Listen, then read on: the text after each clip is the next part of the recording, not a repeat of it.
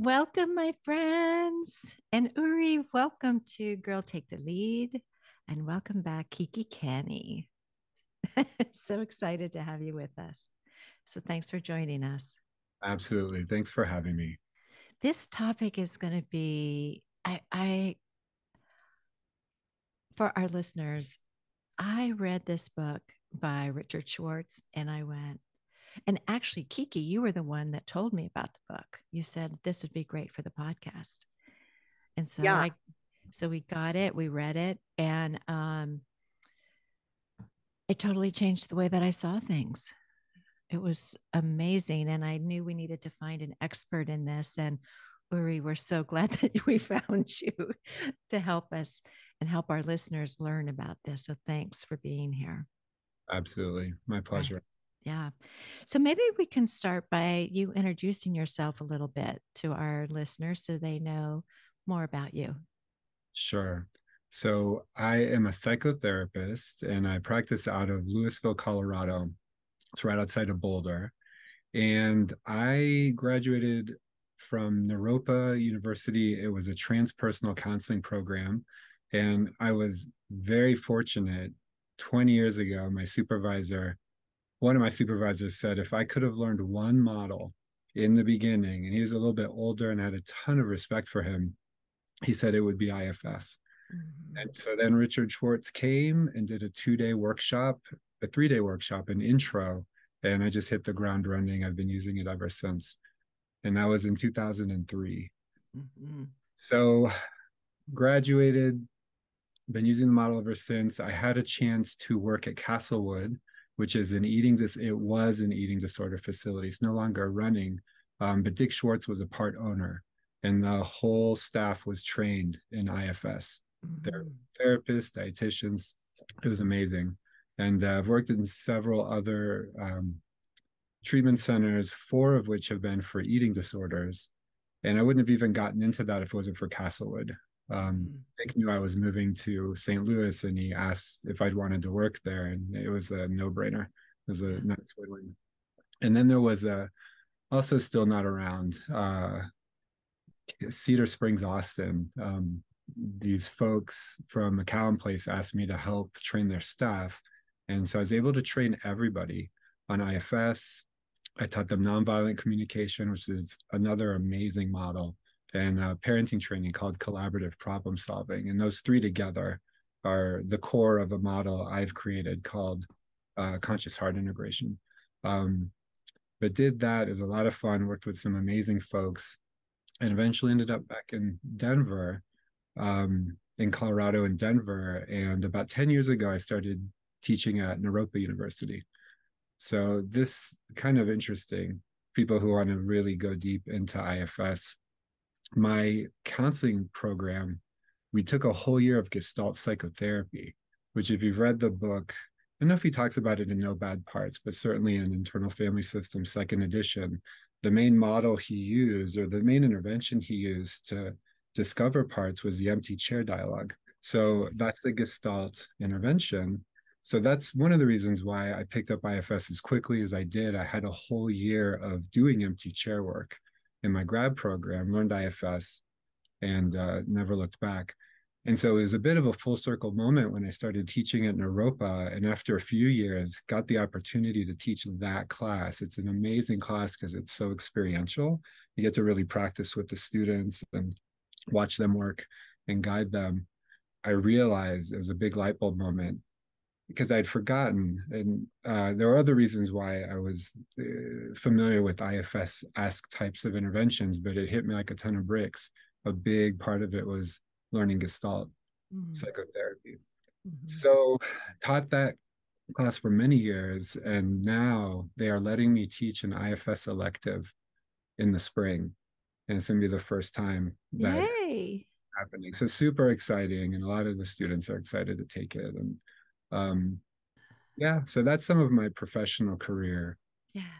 There's a lot of nuances I could talk about, but probably not super relevant. I raised two daughters, absolutely adore them, and have an amazing partner. And when I'm not working, I'm raising children.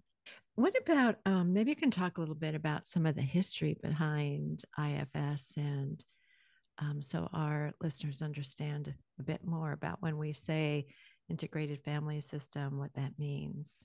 Absolutely.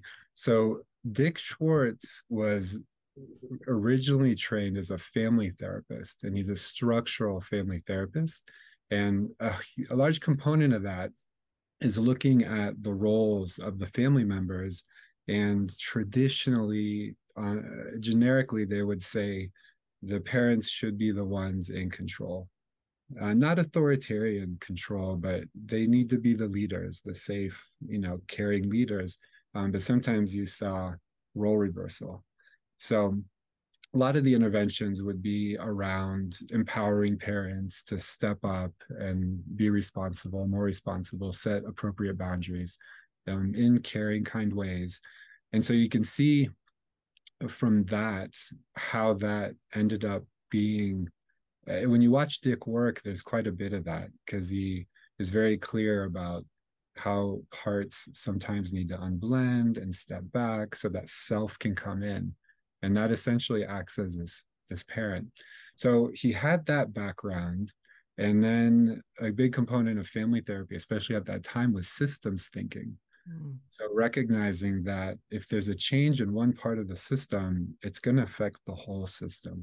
It's a very interconnected way of viewing the field and the whole environment. So that was baked into his training. And so he was working with folks that struggled with bulimia and was using the empty chair dialogue with folks. And it got to the point where it can get a little unwieldy. You notice a part and you try to talk to that part, so you put it in the chair. And then what happens oftentimes is there might be another voice that comes in. So now we have part number two, or maybe it's mom's voice.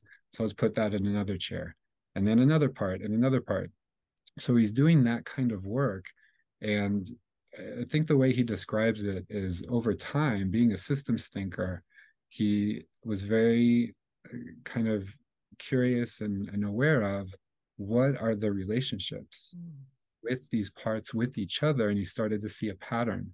There are essentially three different types of parts: the manager, firefighter, and exile. And we can talk a little bit more about what those are. And so that was kind of aha number one, or a major aha. And then a bit later, I think it happened in this order, he realized that people were starting to describe, after they unblended, and this is IFS language, enough parts, it reached a critical mass where they just shifted into like a higher self state, where they started to have more compassion, more curiosity. And then he came up with the 8 C's. Let's see if I can remember them: curiosity, uh, compassion, creativity, connection, clarity, calmness, courage, and confidence. So that started to come in, and that was mind blowing for Dick, because he had been taught that compassion is something that has to be learned. These are skills that have to develop over time, but here it was hardwired, inherent, and just coming online with people who maybe didn't receive much of that. So where did it come from? So that informed his ideas that self is in everybody, and that capacities for healing and empowerment, all of that's there, but it's different burdens and constraints that parts get into that keep that from being expressed. It's a very transpersonal model in ways, because it believes in people's inherent wholeness and health. And if they just get the right kind of support, nature takes over. Yeah. Well, I love the title of the book, like No Bad Parts. Yeah. And I think when you and I spoke before, I thought we had to get rid of the bad parts. like like we don't want that one. We want this higher self, but like let's ignore this other parts of us that get ashamed and embarrassed and angry and all. But I can definitely see that, thinking of ourselves as just a complete person, and we have all of these different parts. And the thing is too, right? That those parts can blend, like you say, and unblend. Maybe explain that a little bit more for the listeners so they get that. Sure. So the idea is, well, obviously, this is the one of the core concepts in IFS is that we do have multiplicity. He used to call it multiplicity of mind, and now he calls it something a little bit different. I like to think of it as multiplicity of consciousness, just giving it a little broader lens, because we seem to have parts come out of different levels of our being. So some of them are very mental, but some of them are very somatic and feel like they come out of our physical body, kind of like that's the source. And then some are very emotional. Um, so regardless, we can have essentially multiple personality disorder, what's now called dissociative identity disorder. And his view of it is that we all have that. It's just some people, and Ross Green, the parent trainer who created collaborative problem solving, the model I mentioned earlier, he has this brilliant little quip about the DSM. The DSM is what we all have, just a whole lot worse. And that's true about everything that's in there, essentially, as far as I'm concerned. So we all have these different parts and alters. And a piece around the no bad parts is that if you understand the context in which those parts were created, it's really easy to have compassion for them. So in that sense, there's no bad parts. And the other very non-pathologizing piece around this is that you can have an appreciation that you're not just this part. You don't just get frustrated and irritated. Sometimes you have compassion. Sometimes you're very caretaking. Sometimes you're in self. So just being able to have a context that we're more than just any one part just softens things significantly. So the idea around the unblending is that most people, especially when there's a history of neglect or trauma, complex PTSD, these protector parts, so there's two classes of parts. There's the ones that protect, and then there's the ones that are protected, and those tend to be more vulnerable. Those are the exiles. And then the managers and firefighters are the protectors. And essentially, what you have is a polarization where the more pain there is, the more these protective parts might get extreme in the spirit of just trying to keep them safe and maybe not feeling all those bad things we felt in the past. So let's say we grew up with a parent who is incredibly shaming and critical and judgmental. So that can create the shame and the pain and maybe even sadness. And in order not to feel that, we might become very achievement focused. So we can finally gain that parent's approval. But then what happens over time, and if the pain doesn't get addressed, is we just get stuck there and we just achieve, and it's not sustainable. So when we're working with folks, if someone comes in and they're just very blended, and we use the term blended and also hijacked. Certain parts can come in and just hijack you. We want to start to create a space where those protector parts start to feel understood and honored and trust you as a therapist to maybe relax a little bit so that we can attend to those younger hurt parts. And then once we're able to do that and help them feel better and unburden old beliefs or heal some of the pain, these protector parts, they change by default. I've reached out to Dick a couple times about difficult clients, and one of the things he's very clear about is no matter how extreme these protective parts are, no matter how bad the dissociations are, and I've had clients who have full-on delusional disorders, and that was the client he was speaking to me on. He said, get to the trauma, get to the exile, and just, of course, have the protective parts be on board with it. But once that's relieved, they settle, they almost naturally. Is that unblending then when they separate? Is that That's a great question. So that's one of the earlier steps in IFS. So essentially, it's got a protocol. You have these different types of parts you're on the lookout for. And in the beginning, you're just trying to identify that. So managers are the parts that are more proactive and more in the foreground and kind of running the show. And they're wanting to make sure we can be away where all that stuff doesn't happen anymore. Mm-hmm. So they're the managers. And then the parts that are holding the pain, those are the exiles. Brilliant terminology. And this is Freud, we repress the pain. And then we create these defense mechanisms and then it ends up coming across somewhat neurotic. Thank you, Freud. This third kind of part that he calls firefighters, they don't kick in until the managers start to become somewhat ineffective. Oh. And or another thing happens and it's just too much and the exiles start to come to the surface. So we might be flooded with shame, or it's scary again, or painful. And then the firefighters will kick in naturally, automatically, and just try to put out the fire. Mm-hmm. And where the managers are worried or they have concerns about what other people think, the more pro-social, the firefighters, they don't care. They're what is that? The video, honey badger doesn't enough. They're the honey badger. They don't care. So they come in, do whatever they need to just put out the fire, and oftentimes it's an addiction response.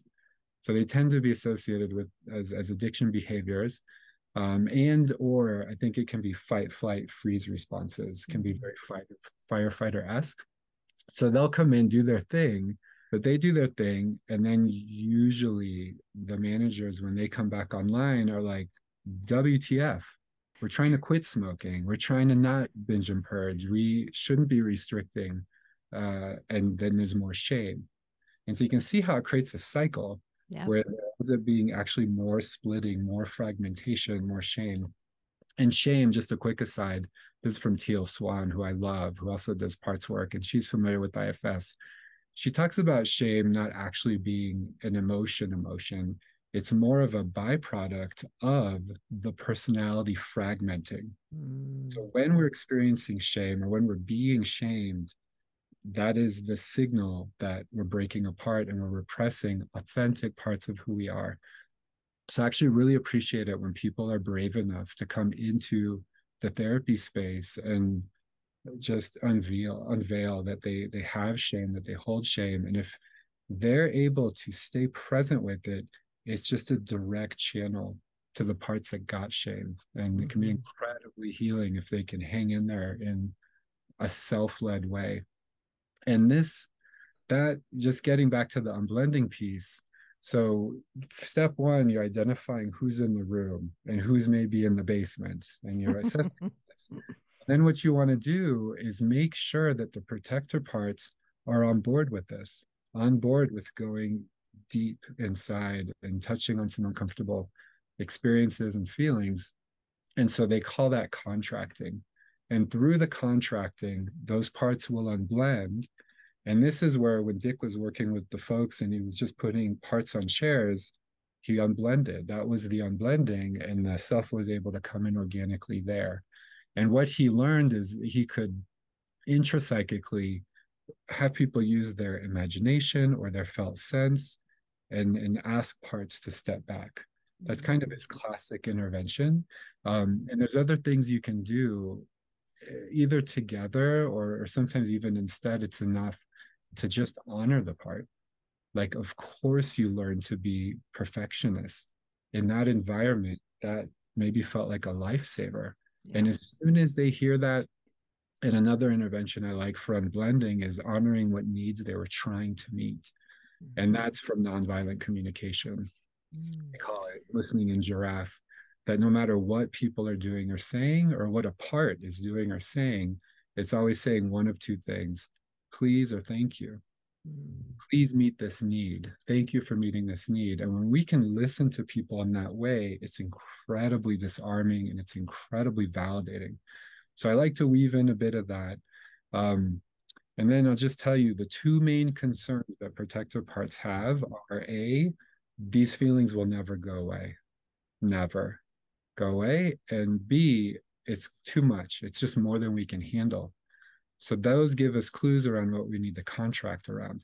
And not surprisingly, on the flip side, the exiles tend to be concerned that this will be their only opportunity. Mm. These parts have done such a good job at repression, and now we're in front of Mr. Naropa therapist with the soft voice, and everything's starting to disarm. Let's go. And then you get flooded.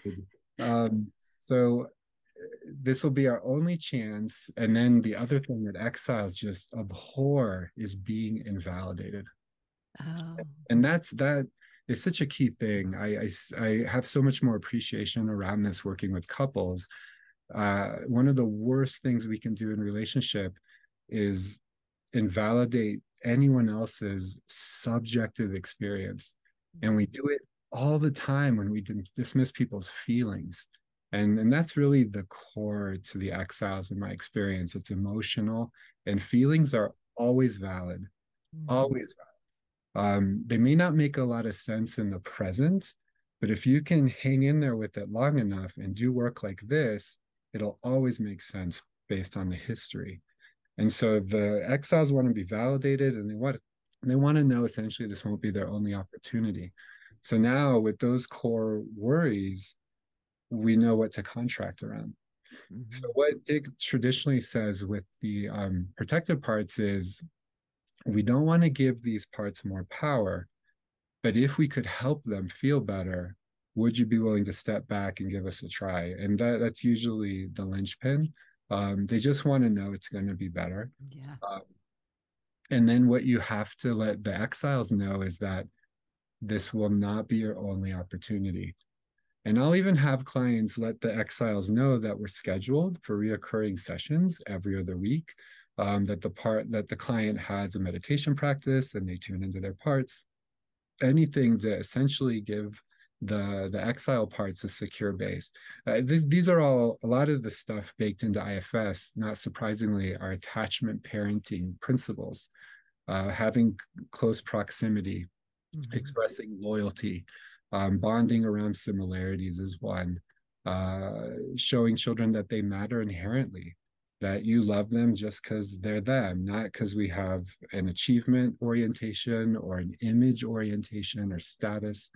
It's unconditional acceptance, and that we're committed. We're Yeah. committed to them. So, so Kiki, I'm just curious, and as you listen to this, and knowing that you've done some work on it yourself, I mean, what do you see about this?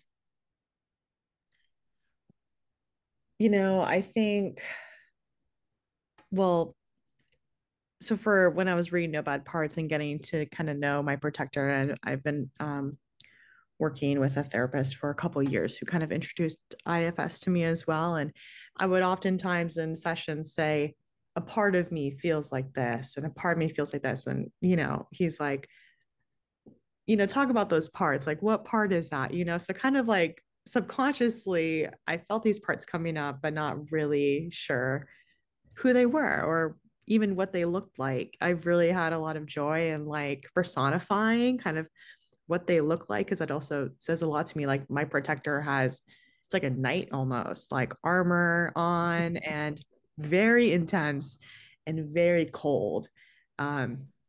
Very just like stern almost. And throughout the years, my protector has really, felt the need to work overdrive. And honestly, something freeing for me personally has, interestingly enough, my inner child, or that part of me that is fun and warm and talks to strangers and isn't afraid, was exiled somehow in the midst of, my life. And, um, you know, personally, I've felt a lot of joy welcoming that kind of inner child to come out and have conversations without the protector trying to, protect that child from not being hurt, almost like not trying to have it feel shamed if it's, rejected by someone or a situation. And so, protectors are very, they have, every part has good intentions. I'm very grateful to my protector part. And I've grown very familiar with it. And it's just really cool to explore all the different parts. But that's kind of been personally my experience with it. And I've been having a really great joy with that. And Do you yeah. think do you think too that as you've gotten older and Mm-hmm. you've gone in and you're working, you've got this way, quote, you're supposed to be. Like I was on a with three girlfriends last week, and we hadn't seen each other for 50 years. So we had this way of being with each other when we were in high school.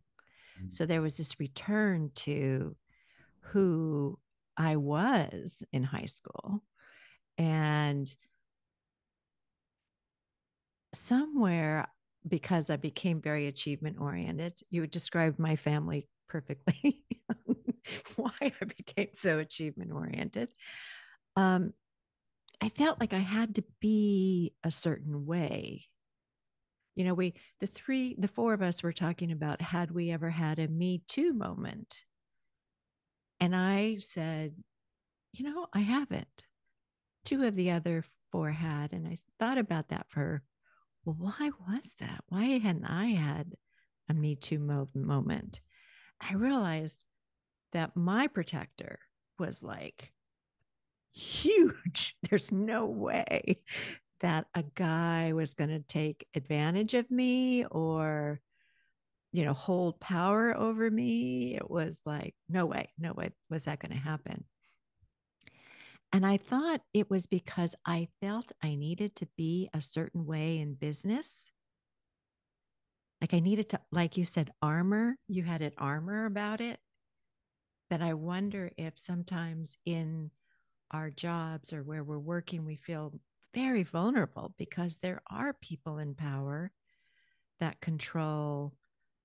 Do you have a job? Do you not have a job? Are you, what your home, what you take home in your paycheck, and do we promote you or not promote you? I don't know.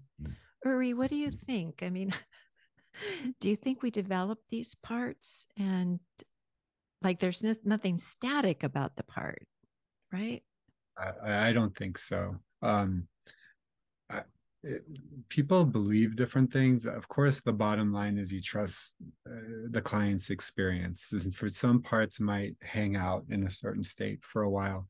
I'm glad you're circling back to this, just to tie the loose end around.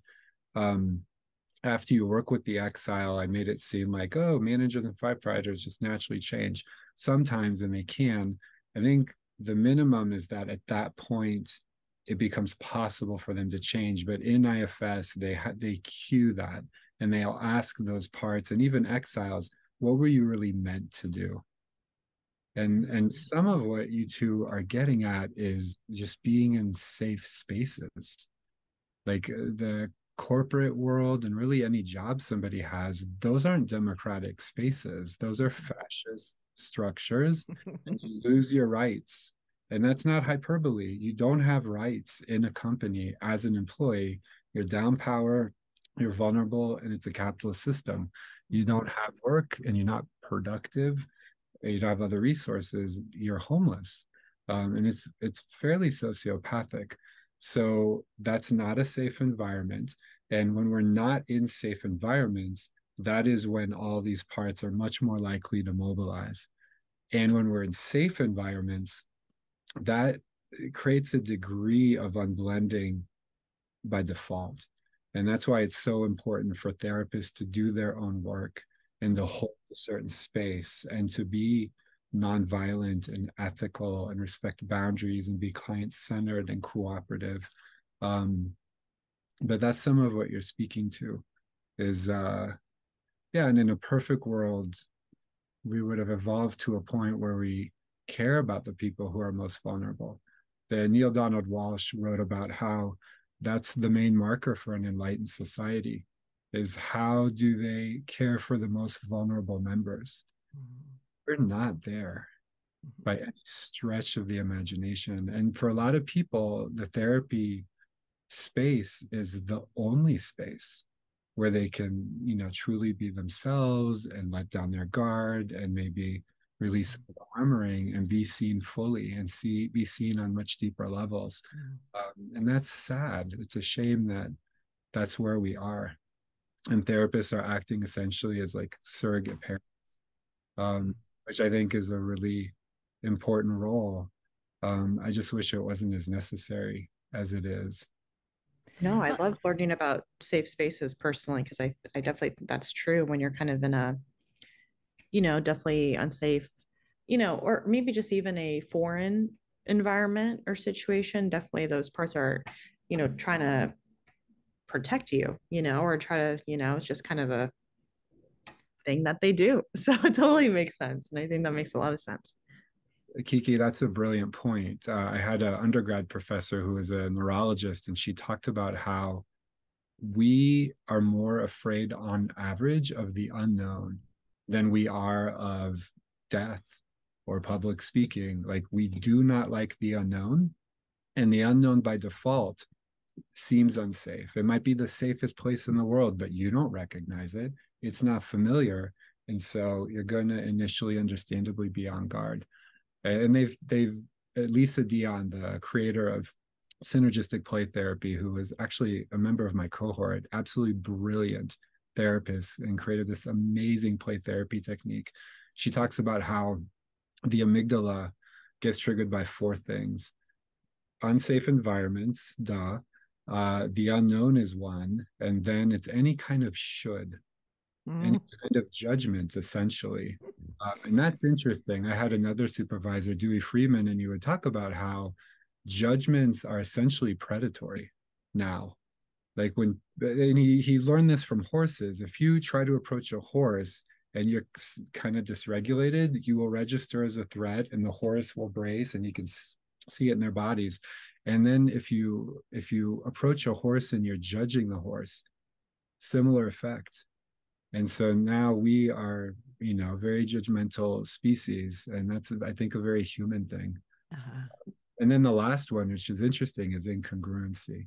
If people say one thing but they actually feel something else, that comes across as incongruency. And that was a huge focus of Gestalt psychotherapy, is helping people uncover who are you really, and getting more congruent with that. It's very, very interesting that the younger generations, I've never seen this, where they're so focused on authenticity. And it's safer, even if someone's mad at you, it's safer if they're just being straightforward about it and they're being authentic. That's not an accident. Yeah. It's almost like a superpower that this younger generation has. Do you see it that way, Key? Well, you brought up something really interesting too that I was gonna ask your opinion on.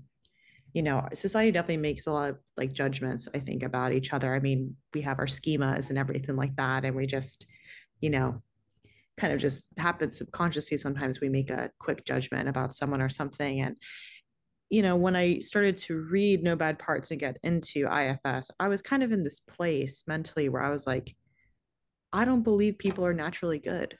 I think in my generation, we have a lot of media exposure to all these shitty things happening in the world, and seeing the bad of a lot of, human behavior and what's going on. And so, kind of this belief that people are, good and just like, born good in this world.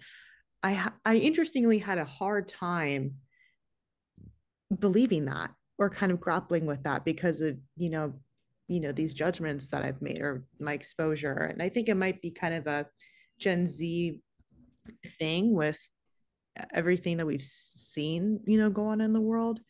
I'm wondering if you have any kind of thoughts about that, like, maybe for someone, or maybe someone in my generation who has seen a lot of, and I mean, all of us have seen, maybe exiled parts come out, or in people, and we associate it with like a, a bad behavior or scary behavior. And how we kind of maybe would change that mind frame.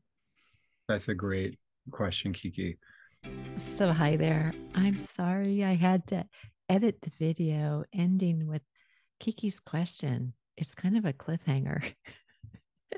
And you might want to check out part 2. Part 2 is where Uri Talmor addresses Kiki's question. So check out part 2, please. Thank you so much. Okay, bye.